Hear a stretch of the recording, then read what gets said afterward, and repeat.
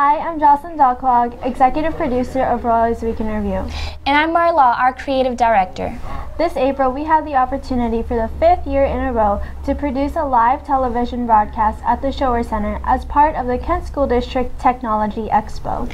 In the months leading up to the show, we traveled to different schools in the district to interview students about their technology projects. Then, just before the Tech Expo, we went to Shower Center where the video and audio staff trained us on how to use the equipment. On the night of Tech Expo, we showed the segments that we filmed earlier and interviewed students live on the show floor. The show was broadcast on the big screen at the Shower Center and streamed live on the internet. It's an amazing opportunity to put the skills we've learned to use in a real-life project. It takes 15 students working together to put on the show. Here are some highlights from this year's show. Enjoy! How's it going? I'm gonna have a panic attack. We have open, we have SOS Quick, Jumbo, CG. Small amounts of fluid, things like DNA. So, like in the biotechnology, they actually do DNA.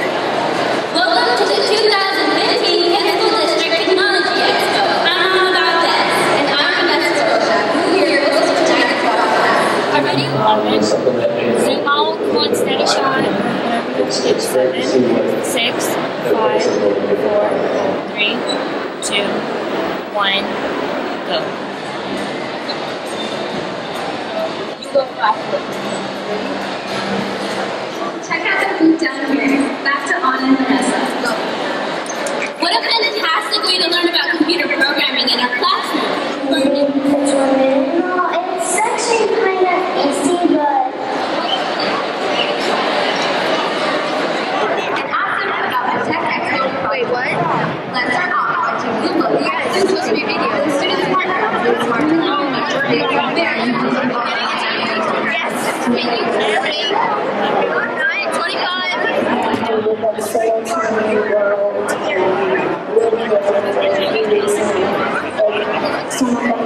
Jennifer, get close. Get close. And